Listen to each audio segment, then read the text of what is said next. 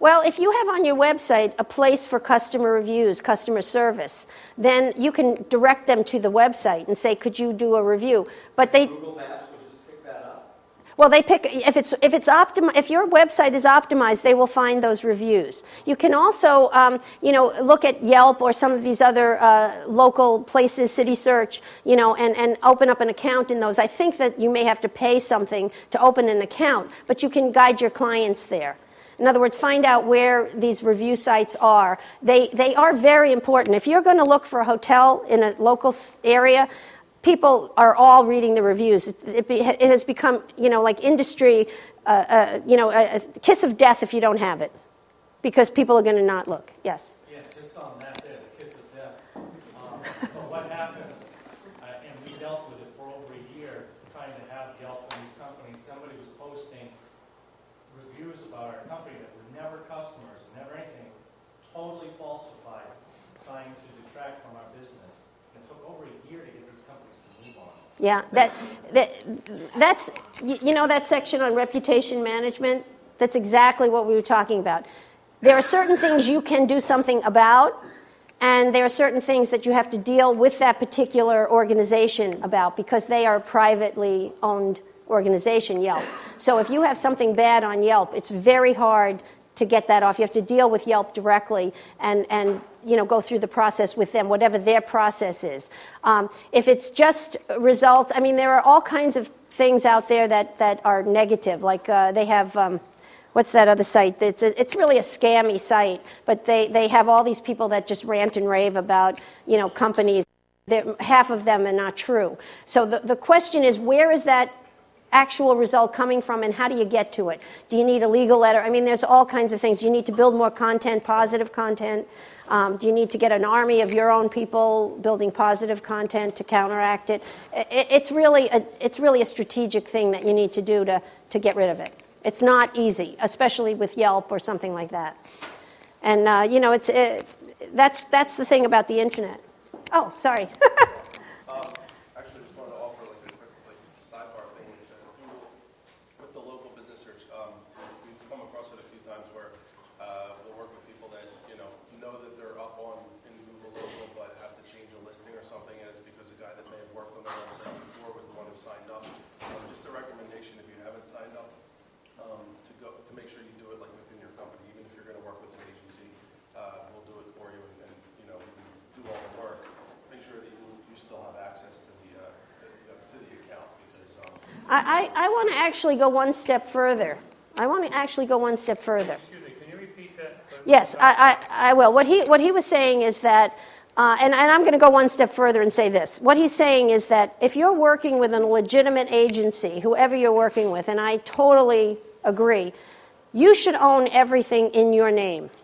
If that agency is taking your name and doing it for you, they're not doing you a favor.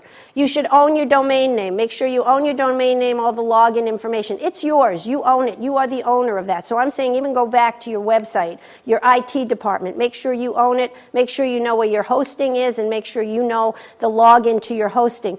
This is your property. Basically, this is your intellectual property. Your website is something that, if it's successful, you can actually sell that with a business. So, we're not into that piece of it. But if you have a successful website, an e-commerce site, that's property that you can sell, actually, and make money on it. Somebody's going to take it over and be able to run it and make revenue from it, or leads from it. So if it's working, you should own that. Now, what he's saying is, if they set up a Business Center, Ad Center account, it should be in your name.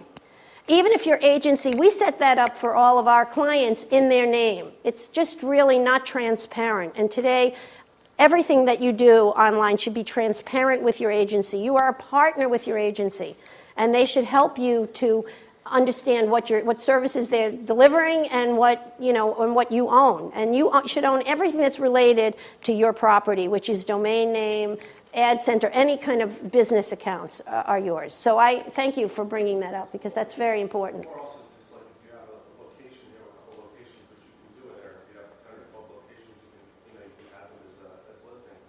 And a couple of situations we run into people trying to change them, and you have new staff and whatnot, and they have no idea how to get these old buildings and everything off of the list, and it's causing Well, it's good to have the expert advice. That's the other thing, you know. I mean, if you have to have someone go in, they can just use your password and username and help you get things, taken care of, squared away. Definitely, they have the knowledge to be able to do that. And they also have the knowledge, like that Yelp thing, to know that you can't deal with Yelp. You have to deal with them directly. You can't do anything with Google that's going to affect that. So that's important information too. Again, it's where does that result come from, and especially in reputation. Who's doing it? Is there somebody out there to get you? And who is it? Can you get to that person? Can you get them to, so it's complicated. And then obviously overall web, local links. I forgot. Links are very, very important, but it's really quality links. So and I'll talk a little bit about leveraging your assets, and that kind of goes into links and good link building. So overall website organic search engine optimization status. So you're ranking your keywords. Where are they? Is your site in? I mean, the first thing about building a website, is it indexable? If your site is all in Flash, Google can't see it.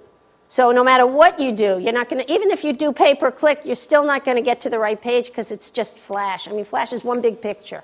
And no matter what people say, search engines cannot read pictures. They can't. So a lot of people say there's going to, that Google has a way to do it. They don't. So. What's the easiest or best tool to use to know where your rank is? Actually, if you have the Google toolbar, you can download. It's a little.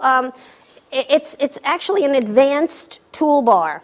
And you can actually download that, and so it's on the top of when you go to Google, it comes up with the Google screen, and there's a thing called PageRank, so you can look at your PageRank. And then Google has a ton of tools that you can find out how much, I think it's link domain : I mean, you can go online to find out all these codes. Google will give you all these tools that you can actually find out how many real links you have. I mean, it's all free tools. You do need to know a little bit, but you can figure all of that out and see what you're ranking, what your link, how many good links do you have pointing to your site, how many are counting, if you have duplicate content. I mean, there's all kinds of things. It's the Webmaster Tools section. Webmaster Tool section. Solutions, it's under Webmaster Tools, all that stuff. All that stuff, and it's all free. So you could even Google it and say, "How can I find this?" and they'll tell you.